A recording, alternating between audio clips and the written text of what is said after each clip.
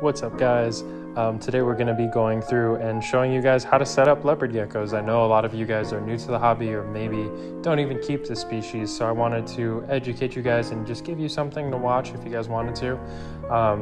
This is just a preview for Instagram, but if you want, follow over to our YouTube channel, subscribe, and you'll be able to see everything. Without further ado, let's get right into it.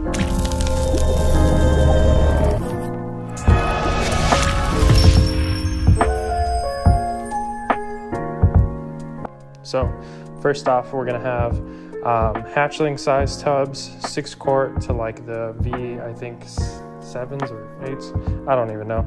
But generally like a 6 quart tub is fine for hatchlings. This is a 28 quart tub for like adults, kind of to represent like a 10 or 20 gallon. This is honestly like a 20 gallon size. So you always want your humid hides. This is just what we use here. We cut these out for the bigger ones. Just use paper towel. Paper towel is super sanitary. You can change it like every time you clean, 2 to 3 times a week. You just spray this down with your water pretty much, and then it creates a little sauna in there. This, of course, all your moist hides are gonna be going on the hot side pretty much. Right over your heat tape, your heat mats, everything. For hatchlings, these are universal on all of our tubs. So you have like regular hides. For hatchlings, I don't really have an enclosed environment like this for the adults because they get changed a lot. They poop a lot. So super simple. I like to set them up like that, where they have the hide. That's going to be the front of the tub. This is the back. I'll put in these. I have different ones too. You could spice it up. You could even put like a couple different like sizes here and there too. They all fit around. Just to give you like a couple different options. There's so many ways to do this. This isn't like a black and white video. For substrate, if you're going with like a 10 gallon, a 20 gallon, you can use tile, non-adhesive shelf liner, paper towel, newspaper, etc. That's always viable. I love these bowls too. You can use them as water bowls for your females when they're laying, or non-escape feeder dishes. Worms cannot get out of here. Just to show you what that looks like. Bam. So they can't get out. It's really hard to kind of clean everything out with these two. So these are disposable, super cheap. I have really big supply, so you can toss those in away from your heat.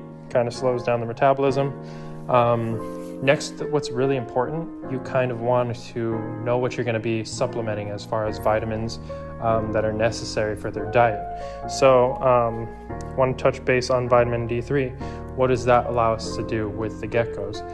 So we know calcium is important, right, for their bone structure and health, but in order for them to process calcium, animals that are really nocturnal, crepuscular, like leopard geckos, are gonna require vitamin D3 to metabolize that calcium.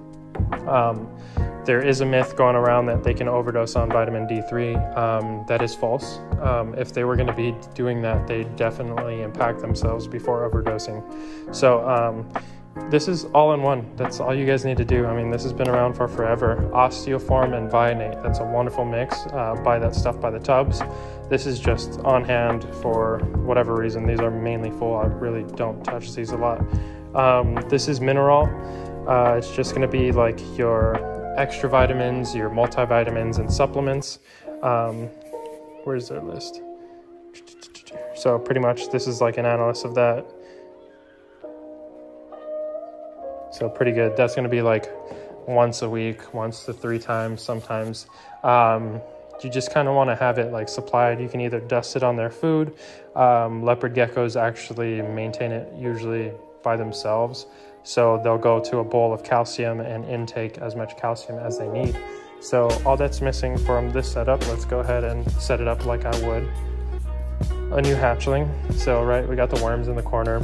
I only put that in after they shed and have their first poop, which is within a couple days with new hatchlings.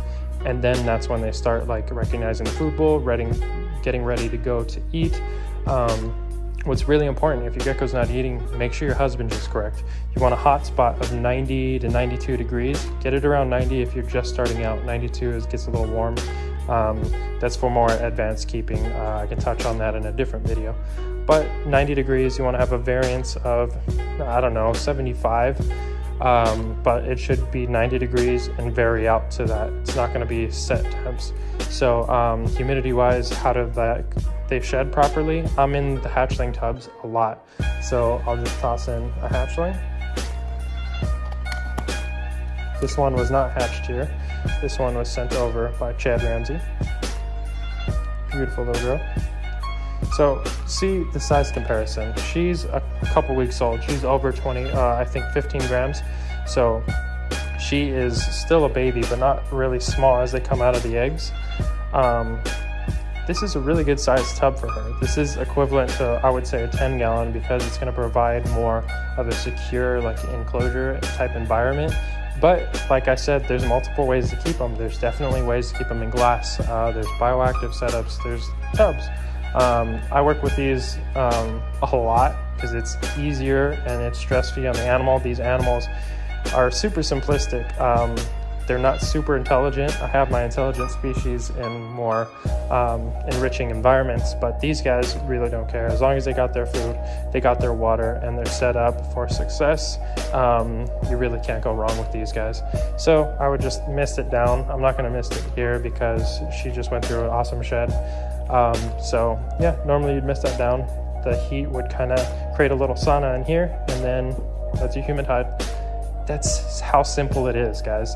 You don't really need all the foliage that you would in a glass tank because these are going to be pretty much their burrows, their little dens, their environment. It's going to have to be safe. Most of these are enclosed on all sides too, so they feel really comfortable. This one's taken off, as you can see. So as soon as eggs hatch, we'll show you more on setups. We'll film cleaning videos. We'll do more of that. Next up, maybe let's talk genetics. Let's talk how to get started in breeding. Leave comments below. Let me know what you guys want to see next. This is really fun. I like this little POV style. I got the camera up there as well too. So different views for you guys. But let's get you guys out of here. We got the show next weekend. Stay tuned for that. Yeah, thank you guys for watching.